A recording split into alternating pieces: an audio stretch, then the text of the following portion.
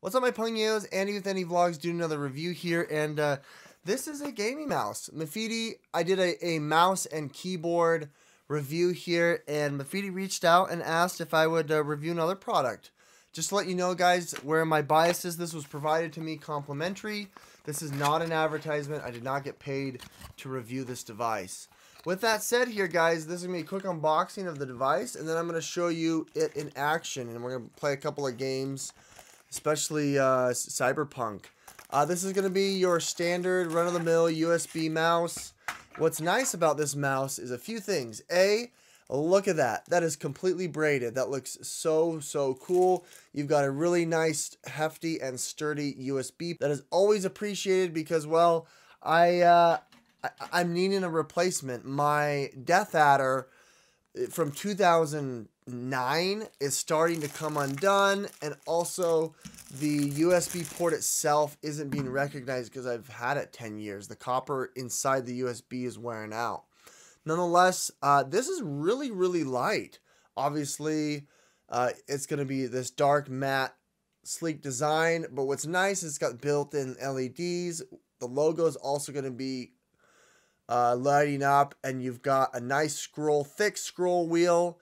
You've got a scroll wheel button as well as a button right below the wheel. You've got your right and left buttons as well as side bumpers. This is really a base model that you're going to be using as a gamer, an enthusiast, a content creator, whatnot. Let's go ahead and plug it in and then show you what it's like.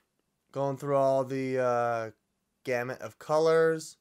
I thought this would be more lit up. It's not quite. Basically, you've just got your scroll wheel and the Mafiti logo lit up. It might be. It's slightly lit up. It's a very weak LED, therefore you're not getting much of a glow.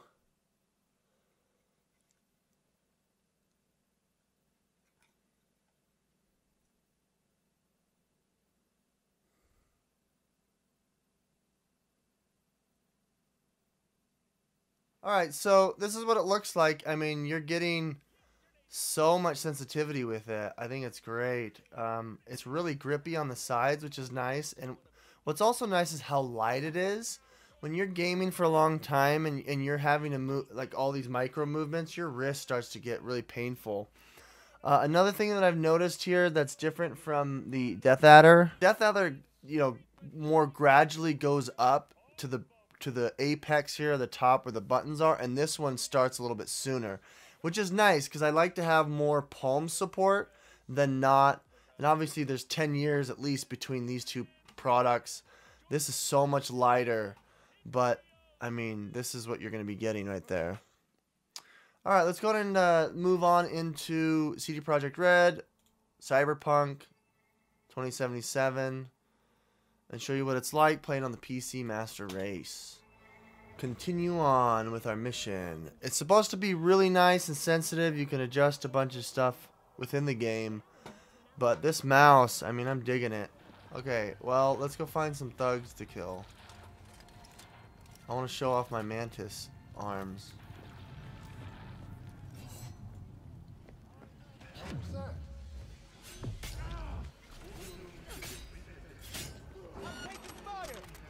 He's dead.